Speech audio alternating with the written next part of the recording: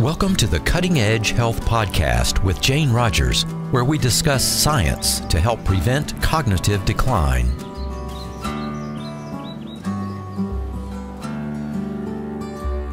I have the Alzheimer's gene, APOE4, and I'd always thought that increased my chance of getting the disease. Today's guest has found a way to negate the disease-causing effect of this allele.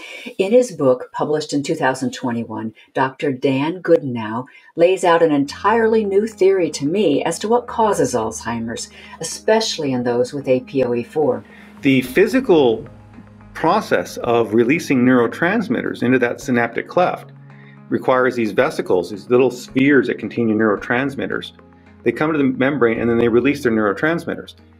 That fusion and release process is dependent upon plasmalogens.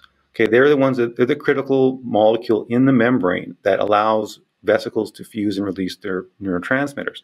So when membranes become deficient in plasmalogens, for the neurological perspective, you get an impairment of synaptic function. When you're young, you have good plasmalogens.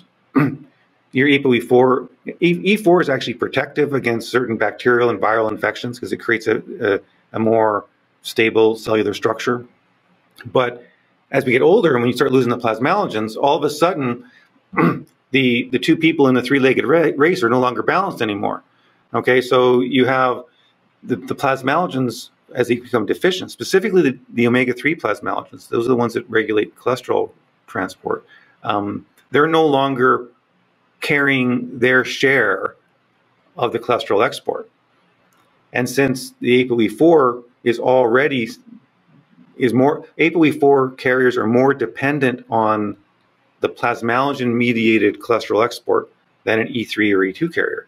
So they become more susceptible or they're more affected by a plasmalogen deficiency in their membranes.